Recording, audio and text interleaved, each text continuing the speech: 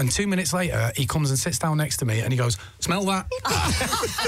This is already my favourite interview ever. What can I say about our next guests? One of them is a fine actor that has flourished over the last 20-odd years and been part of some of the greatest TV shows that this country has produced.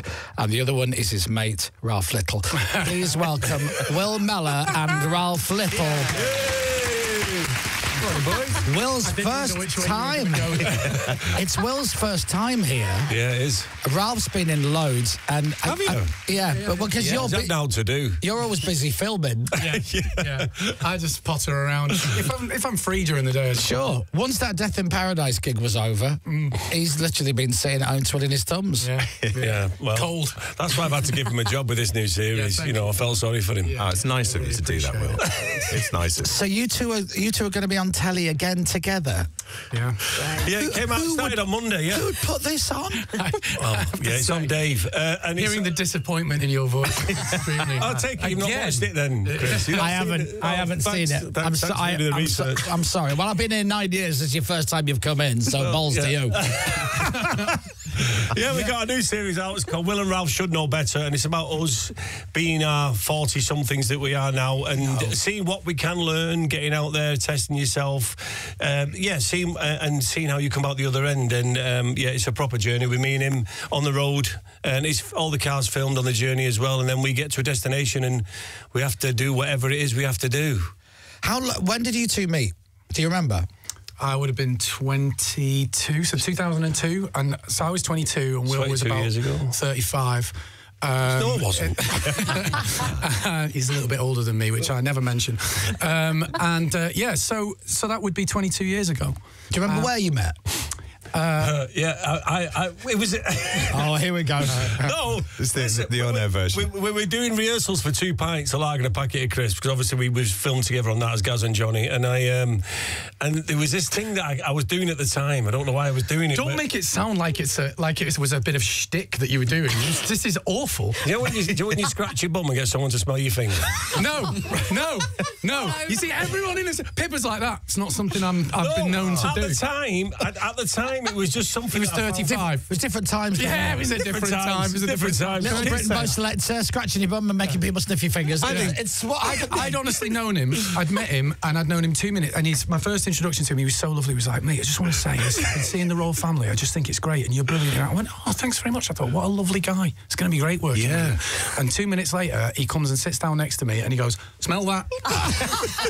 This is already my favourite interview ever. That was 22 years ago. Yeah. And I'm kids still... listening, they don't know what they're missing. They don't do that anymore. No. For some reason, I'm still doing this. They don't know. They're born these days. I got my mum with it once. I know it's bad, isn't it? It was awful. It was awful. And it's gone downhill since then. But that was our first meeting, and then since then, it stayed on that level. The thing is with Will and Ralf. Yeah. Right? See, when I met Ralf, he was like fresh down to London, the bright lights of London and everything. And I liked him immediately because he liked to drink, and he thought I was cool. So I was like, I like him. And then very quickly he realised it's just a bunch of superficial nonsense and I was an idiot. So there was a gap in our friendship for a while. And then I met Will, and I'm like, Will is a car crash of a human being. He's going to be, this guy is going to be around for 5 minutes, right? Once this Hollyoaks thing's over. And here's the thing. Will is a happily married family man, right? Been with the same woman for 39 years now. 39 now. He's turned into a phenomenal actor, an amazing actor. Like, everyone's surprised, Will. Including my mum and myself. You're in shows that I'm watching I didn't even know you were in. So, I'd see that, Will's going to be in this. I'll give that a little watch. It's still a car crash. It's just in extremely slow motion. It's been going on 20-odd years. I don't know. I think he's becoming the sensible one of you two, almost. The sensible one? Wow.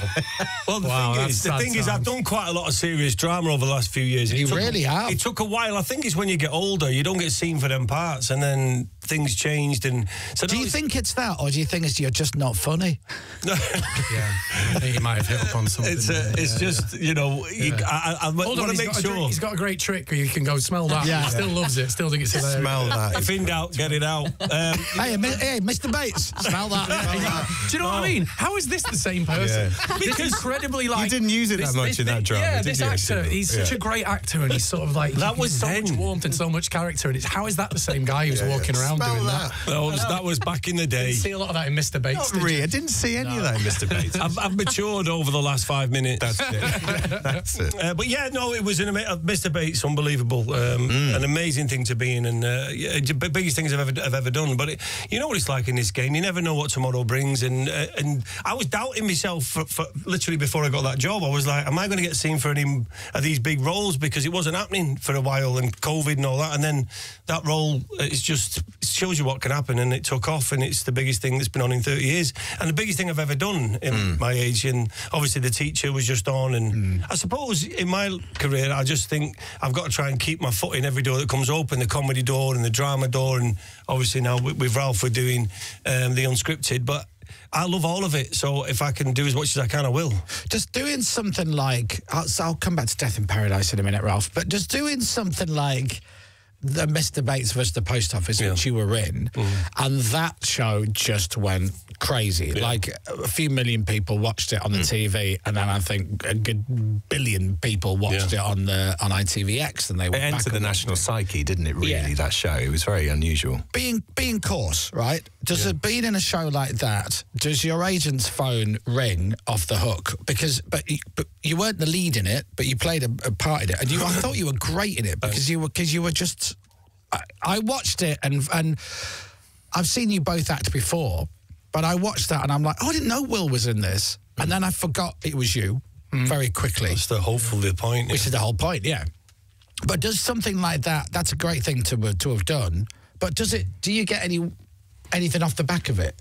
Things have changed. I'm in conversations that I wouldn't have been in. Right. And, you know, now I'm being looked at as the lead in things, or you know, but I don't believe anything in this industry. I'm just, you're as good as the last job you do, so you just hope that it makes a difference, or you hope that people are watching. Me. That's all right. But you know, that's the truth of the game. You know what I mean? You just don't believe in your own. As you, what you know, what I'm going to say. You don't believe. You just sort of stay on one level, because I've been here before where you're in something that goes big and then nothing happens. But yeah, I'm just trying to keep doing my job, and I'm just very pleased. Might revive your pop career. What? Do you think it might revive your pop Listen, career? don't joke. I know. It was a genuine question. If it pays the mortgage, Ralph, he'll have a go. Every door is open. I've still got the CDs. I use them as coasters. But it's changed. Has it changed much though? So when you did the Royal Family, that was ludicrously popular, and that propelled you up there. And it was a small cast, and it was the same cast. It was the same die-hard cast, right? I reckon, I would imagine it swings and roundabouts that gets you into a lot of auditions, but then everyone sees you as the kid from the Royal Family. Yeah, you're always trying to walk some sort of line to try and like stay working, stay interesting, and whatever. And actually, me and him, we had dinner last night because obviously we were coming to do this, and we not to sound like this is going to sound like quite cynical, but it's not. We realised we were actually. I started in the Royal Family 27 years ago. When I was 17. Mad. And I've been doing this 27 years, and so has he. And actually, do you know what? Somebody said to me a while ago, "What's your biggest achievement in the industry?" And I was like, "Still being here." Yeah, working. Oh no, I get it. For 27 years. You must feel the same, Chris. Do you know what I mean? And also, but it's absolutely fine to say, because if you look at them, so we had Rick Witter from Shed 7 on, right? The first album came out in 1994. Yeah. And in January of this year, they got their first #1 album. Yeah. And last week, and they are currently #1 again with their newest album. Yeah. It took 30 years. Yeah. It took them being the next big thing in Britpop, and then they did well, and then they went away, and then they kind of came back, and then, there's a bit of a demand for us, and they do gigs like every other year. They do a tour in December, and all of a sudden, boom, arguably this has been their biggest year 30 years after they started. Yeah. And Rick was saying the same thing, which is like, just to be doing it still, just doing incredible. We're doing what we love, having fun. I think you appreciate it more. Creatively challenged. Yeah, totally. 100%. The older you get, the more you appreciate it, especially when you got kids and all that sort of stuff. But just to be in this industry, doing the job that you love, is unbelievable. And especially with this series I'm doing now with Ralph, it's our own series. We started a podcast in lockdown, and it went really big, and then we've done 2 tours of it called 2 Pints with Will and Ralph, and then now we've got our own show. I paused the telly the other night because I thought I'll watch it go out live when it was on Monday night. I watched it with the missus, and I was just sat there looking at me and Ralph on the screen going, 20 odd years look later, at us. And the problem you've got on Dave, you've got on one night you had 2 Pints reruns, so I've got me at 22, and then afterwards it was me at 48, and I thought, I didn't think I was aging, but I am. I'll tell you what, by the way, I've been meaning to ask you about this. Okay, for our podcast, it's really quite successful and it's done quite well, but we've always struggled. We keep joking why haven't we got a beer sponsor? It's been really difficult for us to persuade anyone to sponsor us, and we've sort of been trying to do merch and stuff. Now, I went to see a friend and his missus a few weeks back in Holmfirth, Auntie Dawn, right? Oh, lovely. And I walked in. You remember Auntie Dawn? Auntie Dawn from Holmfirth. Yeah. And I know her. And I walked. You probably do. And I walked. Smell that. Well, funny you should talk about smell. I walked in and I went. Oh, I tell you what, I just went in your bathroom. It smells lovely. And she went, yeah.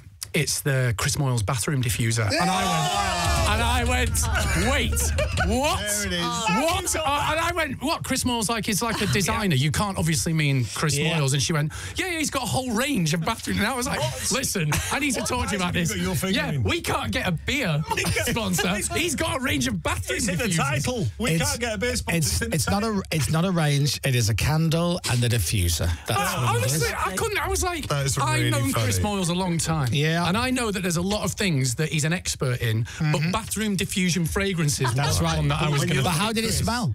It smelled delightful. When you look at Chris, he does say, smelly candle. yeah. Smell like Chris Moyles. Oh, he was the guy who was the hairy cornflake. See, the thing is, he's the smelly candle. I've changed. We've all changed. Well, yeah. You know, I've got a little bit older now. I'm now in my 30s. Which, since we're here, to bring it very neatly back to our show, which we've barely talked about, is sort of the point. We were 20. I think it's very neat that 2 Pints when we met and we were in that show, and that's what we were known for. It was a very we were very laddie in it, and it was quite a laddie show, written by a woman. Yeah, it was a very laddie show, and we were very laddie in it. And that was 2002, I guess that started. And the world's changed since then. The world's changed a great deal for the better, and we've changed a great deal, and we're older, and the world's changed around us. So it was nice to do a show together where we just sort of went, right, well, what do we make of the world and how do we try and do better? And actually, for all of the banter and the there's a lot of laddie stuff, of course, there's plenty of that. But actually, there's some bits in it that I'm genuinely really proud of. There's some parts of this show that me and Will have just done that kind of matters. Talking, whether it's... I didn't realise how broken I was at one point. But seriously, whether it's talking about, guys don't open up, it's not something that we've known to... No, it's true. We realised during the course of this show that we've known each other for 20 years and actually didn't really know anything about each other. Yeah, we learned a lot more about each other in this show than we did. Yeah, I know what you mean. Quite typical for blokes, isn't it? I think it really is. So this is the new series. So it's Wilf and Ralph. Wilf and Ralph. I haven't got time to say Will and Ralph. Will and Ralph should know better, and it's on you and Dave. Yes, you can stream it on you now. Yeah. So if you download the app, you can get all the episodes. Lovely. For free. You can watch them all, or you can wait at 10 o'clock every Monday night on Dave and watch it. Yeah, lovely. I like that. I'm very pleased with what I'm seeing here. What's wrong? Please play that. What's wrong? You're not playing that. Please play it. Will you do it for us live? It's just suggested another video. I haven't suggested nothing.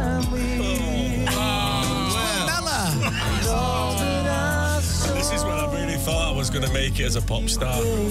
Signed by Pete Waterman. Really? I sang it in Hollyoaks and they said, do you want to release it? I thought, this is it, my dream. Yeah. Look how young Leo Sayer cover. Look how young you are. Did it get in the charts? Number 5. Number 5. Hey! Let's get it back Live up. on top Yeah, of the let's get it back. Yeah, this is a resurgence. Yeah. Were you on Top of the Pops? Oh, aye. I never knew that. Yeah. Oh, and did you do a follow-up? Yeah, I did another song, yeah. And were you on Top of the Pops with that? No. Okay. Did that get in the charts? It did, but it went to number 19. That was the end of me. Hey, it's Isn't higher that than I've mad? got. No, but there was another reason. But I won't go into it. It was a legal reason. Yeah, Pete Waterman went, no, you're all right, I've given up. He won't let me write any of the songs, so he said, if you either sing these songs or we're not working together, I went, all right. And that was the end of that. Oh, I thought it was going to be a spicier legal reason than that. But no, listen, it was a great opportunity, and it's something I can tick off and go, I did that. And, you know, I love music, but it's just, you know what the music industry's like. Well, have you ever been on Top of the Pops? I haven't, no. No. I hosted it. But that's, Of course you did. Yeah, of course you did. Not much, though. We hosted it with Alid back in the day. It was on a Travelator. I don't know why. It was because of Amarillo. Oh, because Amarillo. It's very strange. Well, the show is on Mondays, is that right? Yeah. On Dave, but then you can watch it. If you got the U app, you can download all episodes right now, as Will just said. Well, you can. If you can't wait every Monday, you can stream it all for free. Hey, I'll tell you what. Why don't you actually watch it and then see if you like it? I will. All right, okay. So I think you'll enjoy it. I've been busy this week. Been busy? What do you mean? You work for 2 hours in the morning and then just do nothing. 3.5 hours. I've listened to every one of your shows in preparation for this. Do you know how long that took me? What did we do yesterday? Oh, yeah, do you know it all blends into one? So